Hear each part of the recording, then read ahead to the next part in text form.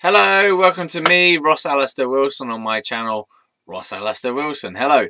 It tends to be movies that I focus on this channel. And today, based off the back of movies like The Predator, the dinosaur one, whatever that one's called, Jurassic World, Fallen Kingdom, maybe even Ghostbusters 2016, the RoboCop reboot that happened, whatever year that fucking happened, The Last Jedi, piece of shit, wank fuck. That's a wank stain of a film. Sorry, that's 5 films. Pirates of the Caribbean number. Blah, blah, blah, blah. I haven't actually seen that one, so I can't use that as an example. Wait. There may be more. These are franchises. Franchises. The Conjuring. No. Fast and Furious 27. The Fast and the 27th Furiousness. Right, we're in the Infinity War. Avengers Infinity War. Captain Marvel. Ant-Man and the Wasp 2. We're in the age of the franchise, aren't we? Let's be obvious and clear. Everyone knows this. When we are in the age of the blockbuster franchise, there is no such thing as the independent indie movie anymore that does reasonably well, that gains a cult following. There's no such thing as cult followings anymore. I am just blagging at the moment. I'm sure there are such things as cult followings. But overall, the blockbuster franchise, reigns supreme. We know this, right? On top of that, the fact that everything is a blockbuster franchise these days, and actors are blockbuster franchises in themselves. Dwayne "The Rock" Johnson is a blockbusting action franchise in himself. Tom Cruise is a franchise in himself. Right? Mission Impossible 6. We're in the age of the blockbusting franchise. Okay? And what is coming along with that is shitness.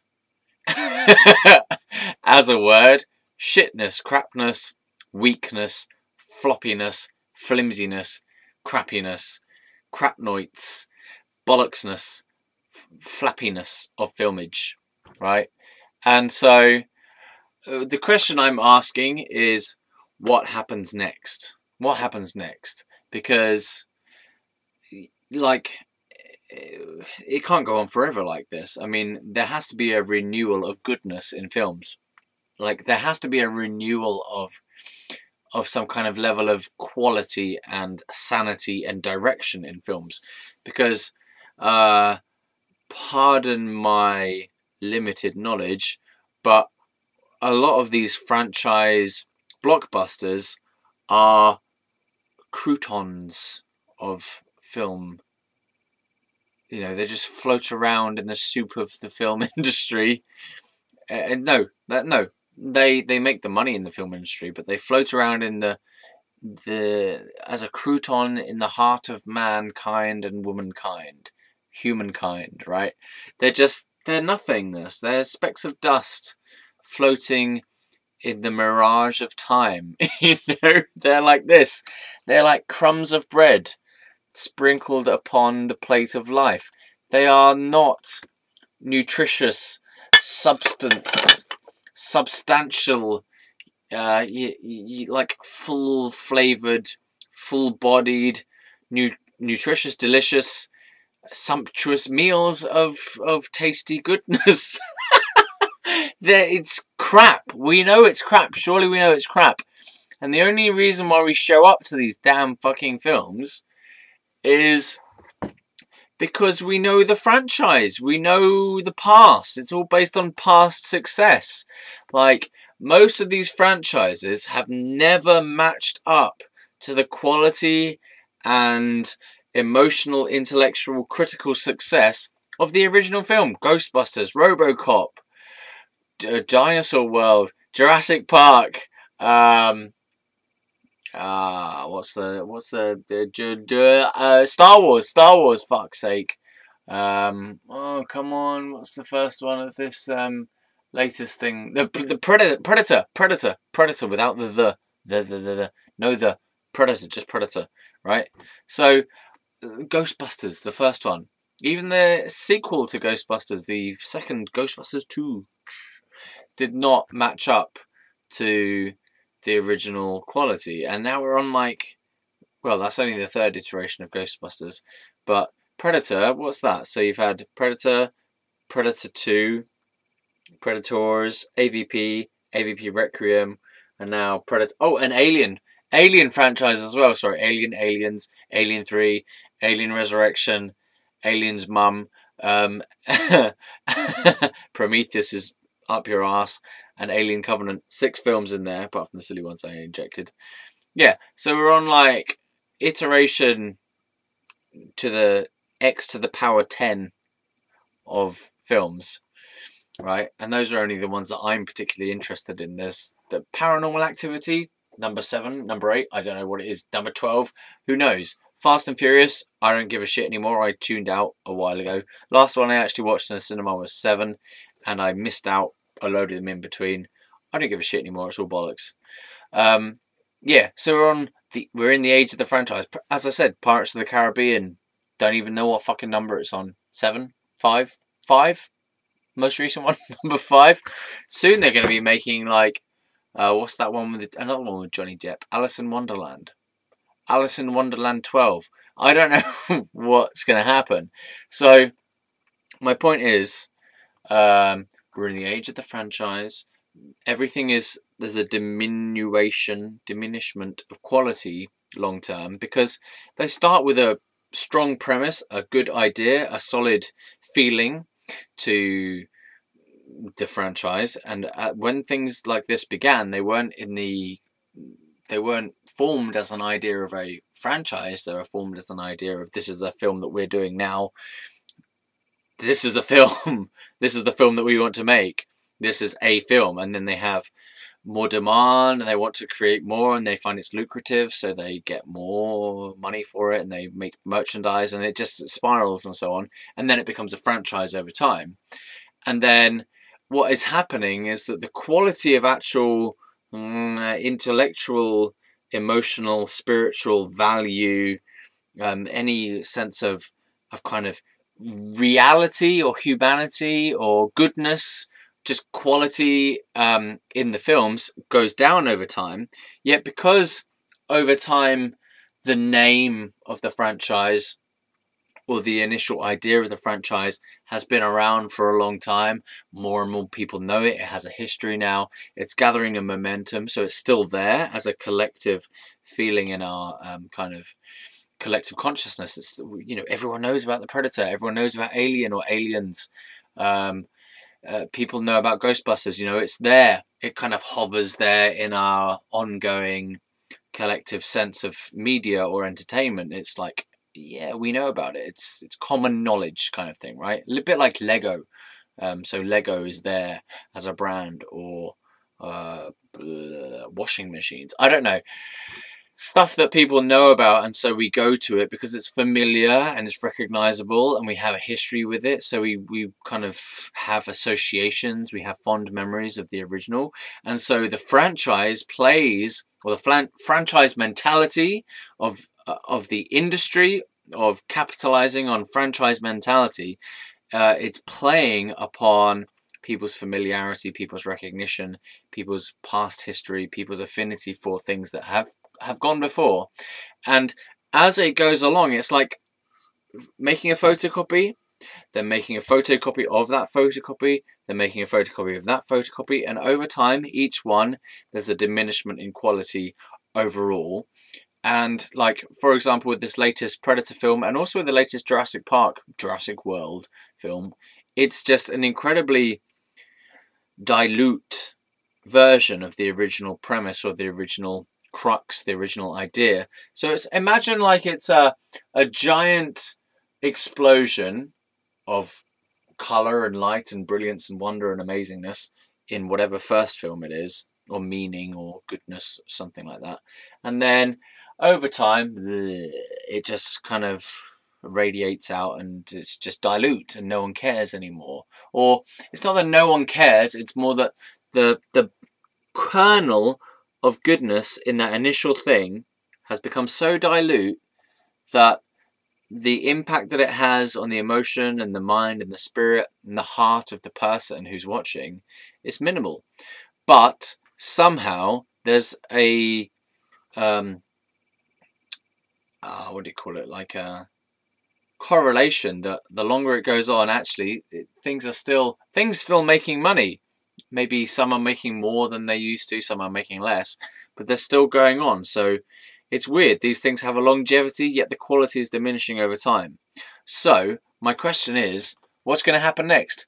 Because I'm hoping that things are going to have gone on for so long that eventually they're going to have to renew themselves, because things cannot continue to be poor forever and continue to make money. Because if the quality is poor, eventually people just sign off unless the quality rejuvenates. So you have a situation where if the quality continues to be poor, people will tune out, switch off, not go, not buy merchandise, not be interested anymore, revert back to just being interested in the past stuff and not the present stuff. So people will switch out, switch off, deny the franchise or let it go, whatever, like whatever, tune out, like I did with Star Wars for a while.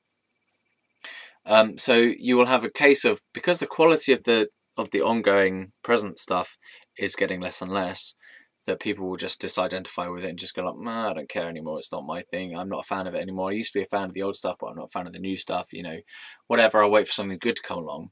So you have that, or the quality will suddenly improve and people will switch back into it. So it's like, it could go either way. Either the franchise, these long-term franchises will all die and not be rejuvenated because the lifespan has just literally come to an end, so that's it. It's a bit like In with Flint, is that the, oh man, I'm gonna look at this. In with Flynn, the Flynns, In like Flynn. Oh man, I wish I had better film knowledge sometimes. In like Flint, Flynn, In like Flynn, Flynn movie. Oh my god. Okay, let's leave that alone. It's a bit like a poo. No, I don't know what it is. It's a bit like The Simpsons. The Simpsons has died, and the quality did not rejuvenate. So the audience membership is down big time compared with what it used to be like to begin with. Irrespective of, you know, that's a proportional thing, because obviously TV ratings are different now as compared with when it was in the 80s and 90s, when TV was one of the main or the only outlet for visual auditory communications. So what I'm trying to say is, like, what's going to happen next? What's going to happen next with these big franchises? Are they going to die and give way to something new? So you have new blockbuster franchises coming along, or new independent one-time only films that are big? Or are the series just at a very, very low ebb of their initial presence, or their initial premise, and their presence is at a low ebb of quality that will then click over, if you like, to the next gear, and it will start to uprise again, because things come and go. You know, a lot of these stories are about monsters. They're the monster story. So you've got Predator, Aliens, Jurassic Park, Ghostbusters even. These are mythical monster type stories. Even we've got the shark thing going on, The Meg, which could be seen as a continuation of the Jaws franchise in a way. Not obviously not an actual one, but a sort of spiritual successor to that franchise. Again, with a lessening of quality compared with the original Jaws series. But yeah, so what I'm saying is that we're at a very dilute sense of quality at the moment. There's not much for the mind, there's not much for the emotions, there's not much for the soul to be gained from these things. It'd be like if we were on Godfather, The Godfather 8. No, it would just, no. So So what I'm asking is, what's going to happen next? That's a question to answer and to wait for, really, and to watch. And if you're a part of the film industry, what are you going to do? What do you want to do? Do you want to rejuvenate these franchises, or do you want to make a whole fresh new thing from an original idea that's vastly superior, vastly more intense, or coherent than anything that's ever come before? You know, what do you want to do in cinema these days? So as I say, I think it could go either way. It could go the way of the franchises can just dissolve and we have a nice set of things to look back on, or depending on the interest and depending on the creativity of the people involved, there could be a new uprising of these same initial ideas, so the same franchise, the same kind of universes, but with an intensification of the value that was present in the beginning. So it could even be that you get a better film in the new Jurassic series, in the new, I don't know, Ghostbusters or whatever other ones, Alien. You know, it could be that there's so many of them that are reaching this kind of longevity that they may be either maturing into a real ripeness after a period of losing their way, or they may just be not maturing and that it might be their time to fade and to give way to something else like the next generation. So for example, some artists, some directors, some creators make their best products or their best works come in their real later years of their life because of their long-term experience, because of their refining of their sense of quality, because of them making so many mistakes and coming to understandings and sort of realizing what's truly important to them and truly important to their audience and truly important to whatever it is they're creating, that the best works can, not always, but can come towards the end of the lifespan. So we could even have a situation where franchises go out on a bang, for example, and they have the best piece of work that they have that encapsulates the whole series, or is much more fruitful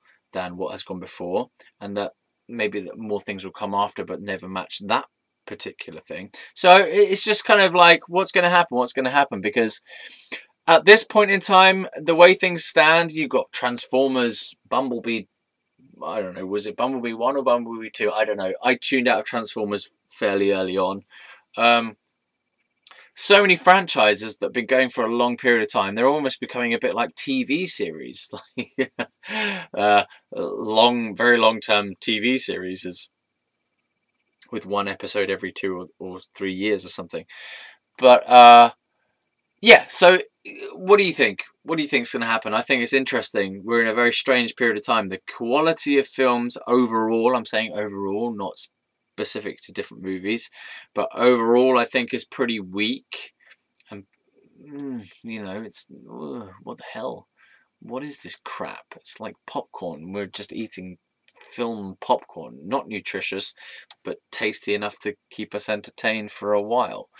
So where's the meat? There's not many meaty films. Or if you're a vegetarian, where's the falafel? There's not many falafel-y films. There's just very kind of little bits of lentil, you know.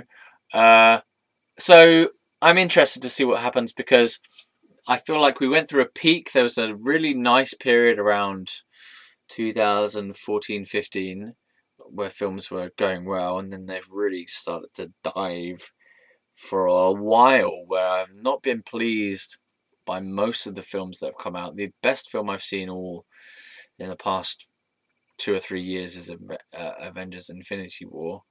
And like other people, some people are going to contest me on that that's not even a good movie, but I enjoyed it. That's probably the most enjoyable, most long-lasting impression that I have of a film, of being something different to everything else I've seen, for the fact that the bad guy wins and a load of people die, which I think is great. Okay. In a genre where most of the time the good guys win, the ones we're rooting for win. Okay, so whatever.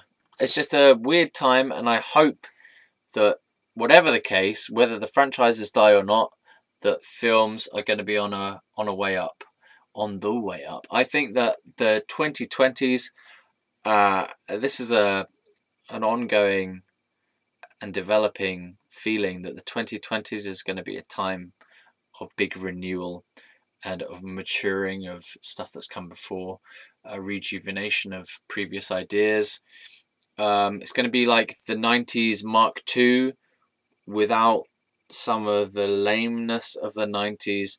It's like a more mature version of the 90s is what I feel coming along in the 2020s. So you may have some new trends, some new technology even maybe coming out in the 2020s that is starts to revolutionize things. The new attitudes, I feel that this is just a sensation or a hope, maybe more of a hope, that the 2020s is going to bring more moral openness, more heart-based living, more sharing of feelings, somewhat less reliance on technology. I feel that there's going to be in the 2020s, these are just my predictions, in the 2020s we're going to relax a little bit from our obsession with technology, maybe temporarily, but we're going to relax a little bit from our obsession with technology to focus on the human element of life again, to focus on the moral element of life. So how do we treat each other? How do we behave? How do we interact with our world? What are we doing with this technology? We have it, and how are we using it? You know, there's going to be more of a centering on ethicalness, even more so than before, because we've reached, certainly in the Western world anyway, we've reached a state of technological saturation that we have everything. Most of our physical, biological shelter, warmth, clothing needs are fulfilled to the point where we are filled up, and there's the next level of meaning. If you look at Abraham Maslow's hierarchy of needs, we've gone above the level of physical survival. We're starting to get above the level of self-esteem needs, so we're moving up the chain. Film industry. What's going to happen next? Everything dies and new things create, or the things that are still alive become stronger and then die? Or what? What's going to happen? What's going to happen? What's going to happen? Hopefully it will get better, because things have been shit. These franchises are lame. They need newness in some way. Bye!